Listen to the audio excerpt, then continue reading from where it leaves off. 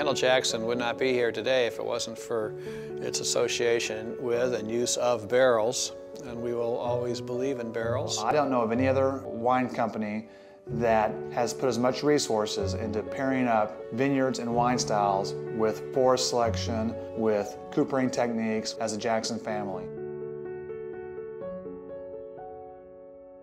Jess was really building up Kendall-Jackson in the mid-'80s. He wanted to maintain the French artisan winemaking techniques, and so he was very interested in the quality of the French oak. He wanted to look at partnering with somebody that had the same core values. So we went with a family operation and got together with the Boswell family and went over to create a stave mill in France and decided they were going to break the mold of the barrel world. But by going over there, we were able to guarantee exactly where the oak would come from, what forest, what grain tightness there. So if you're after quality, just like we are with grapes and vineyards, if they're your own, you're going to do it right. From a winemaker's perspective, this is a match made in heaven because you have ultimate control of exactly where the oak is coming from, guaranteed control. And then we stack those staves and age them in France, and we're under total control of how long that wood ages. And knowing that is critically important because the forest will impart different flavors and nuances and hues to a wine. And then on top of that, the really artsy part for us is once we ship those staves to America, we've worked for decades perfecting the art of toasting a barrel. I mean, I compare barrel making a lot to cooking meat, which sometimes might be a 7-minute really hot fire, which creates, kind of a real creme brulee character with a bunch of natural raw French oak behind it. Other times, we toast the barrel for, an hour, 70 minutes at a slow temperature, so the barrel is full of extractives and maybe a little more vanilla and a little less tannin or a little less structure. And our barrels are more like a gourmet meal made by a master chef. We call him a wood chef. So we still have a person that's monitoring every barrel during the toasting process in order to control the exactness of the quality of each barrel we make. As we've grown over the years, we've maintained our small winemaking philosophy and quality winemaking philosophy to use barrels and only barrels, and that has been key to our success because now if we are requesting a Vosges barrel for our Chardonnay, we know without a doubt, guaranteed, that it is from the Vosges district. It's just not the grape. So yes, tree to table, definitely. And when we get done with those barrels, we'll make a few tables out of them.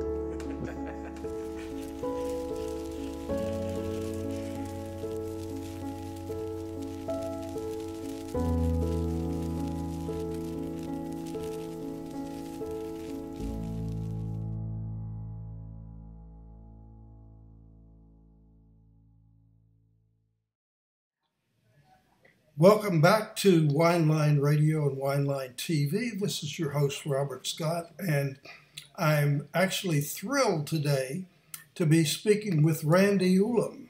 Randy is the wine master for Kendall-Jackson and for Jackson Family Wines, and he's been around Kendall for quite a long time, about 20 years. I think you came in 1993, I believe. Is that correct? That is correct. So it'd be 27 years coming up. Well, that was a pretty quick 27. Wow. So in 97, you were named the wine master for Kendall-Jackson. So that you came a long way in Correct. 3 years. Yeah. And then 2006, you became the COO, I should say, the Chief Operating Officer. So, quite a stint. So, Randy, besides making wonderful wines, being the Chief Operating Officer, you have to really consider what's going on with the marketing end of the business.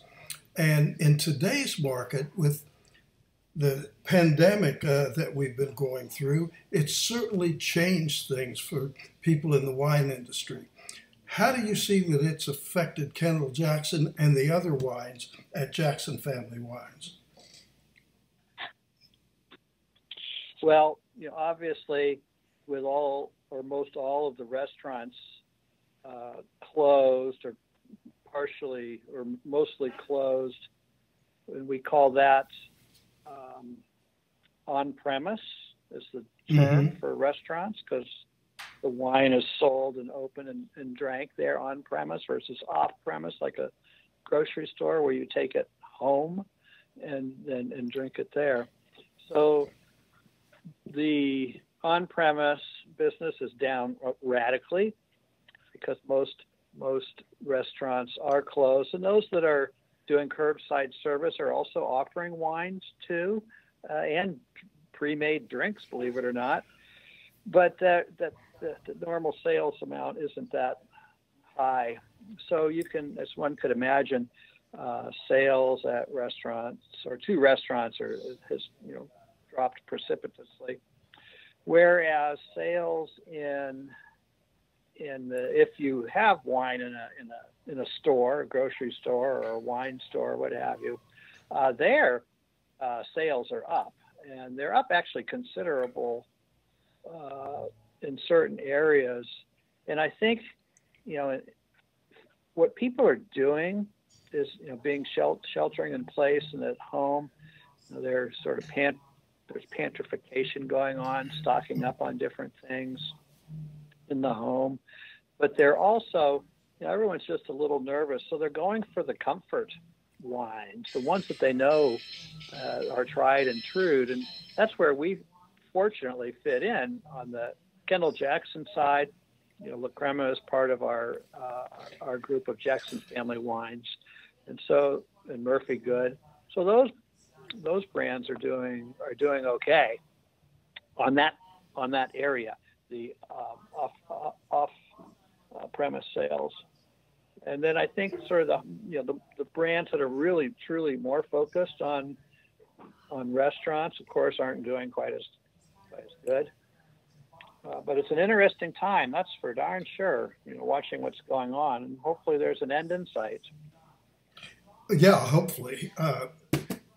Have you seen an increase or more interest on the digital side? For instance, if you have a wine club or able to sell your wines over the internet, has that business stayed the same, picked up a little bit, or gotten softer? Direct-to-consumer sales, yes, we do ourselves has picked up. Wine club, unfortunately, we can't have the quarterly wine club get-togethers, but people can still buy wine, pick their wine up, sort of what's called curbside service at the Kendall-Jackson Wine Estate and Garden Center. The other thing that's we're doing is there's a lot of Skype meetings going on, and Zoom is becoming really big. So we just did, as an example, a half-hour discussion with wine.com and Friday, and they invited people, well in advance. They had over, I don't know, I probably shouldn't say the number, but quite a large number where people pre-ordered the wines to go through them with us in person, and then there was a handful that just watched, and hopefully they will go and get those wines. So between all of these different pathways, be it Skype, Zoom, what have you, everybody, not just ourselves, but everyone in the wine business is taking advantage of that, especially since people have, they're stuck at home. And so they get an opportunity here to see and meet a lot of people and hear them chat, almost firsthand. Right. You can look them in the eyes. So that's really taken off, and it's doing well. Well, that's good. And the next question I had for you is, when this pandemic is over and done with, and we're back to what is normal for us, do you think that this digital marketing is going to continue and maybe even increase? If you found it successful now, why wouldn't you find it successful in the future? Well, I don't have a crystal ball in front of me, but don't?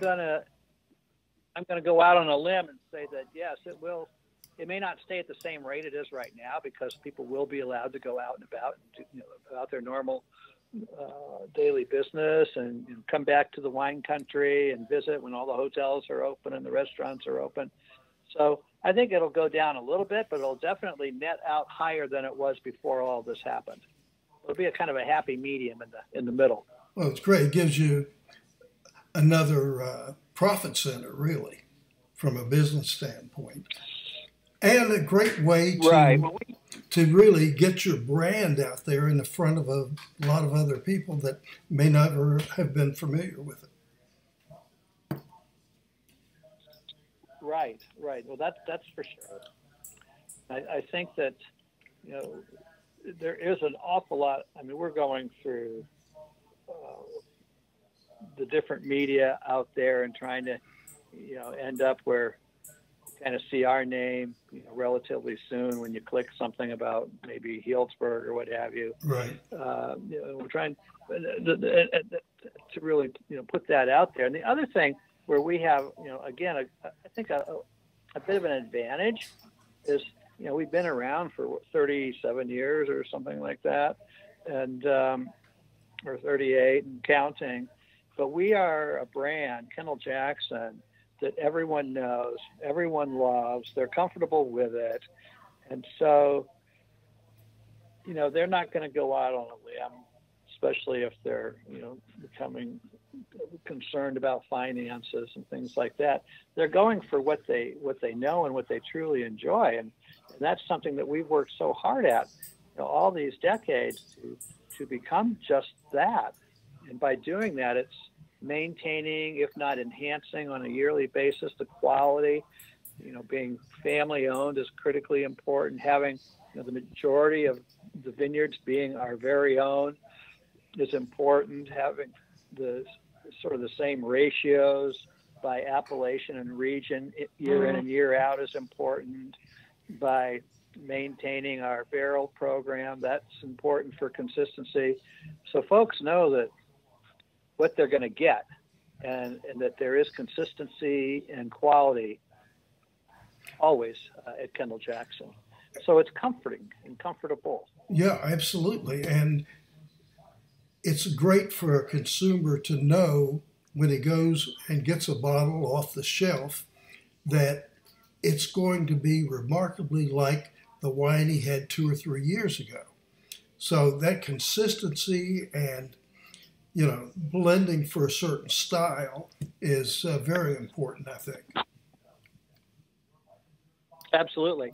And one of those reasons that we can do that is we have, our oak and forest sources are locked up. We have a half ownership of a stave mill in France to kind of guarantee that. We, as I mentioned earlier, have the majority of the vineyards that are sourced for our wines are our very own. And if the percent that's from an outside grower, third-party grower, those are all almost entirely under what we call 3-year evergreen contracts. So they're, we're not bouncing around left and right all over the place. Yeah. Looking for necessarily the cheapest grape. We're looking for good grapes, and we want good growers.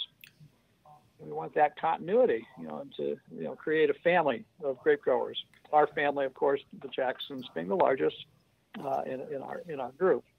But that really helps, and it helps to mitigate what Mother Nature might throw at you too, by having vineyards. All our vineyards are along the cool coast of California, districts 1 through 8. So that's Mendocino County, Lake County, Sonoma County, Napa County, and then I guess Marin and on down to Monterey, San Luis, and Santa Barbara County. Yeah. So they're all if you have like a weather event in one spot, it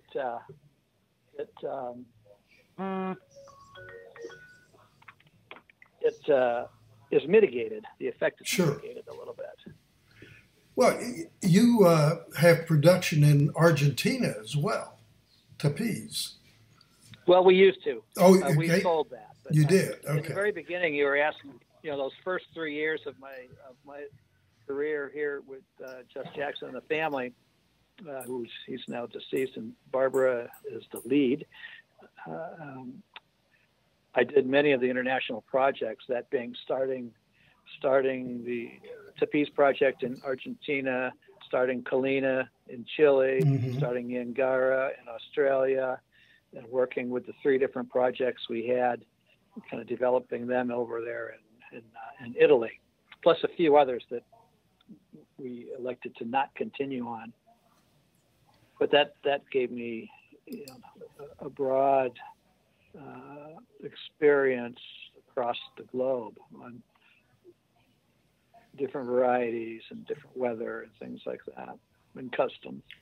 Well, experience in one area certainly begets experience in another area. So, Randy, thank you so much. It was a pleasure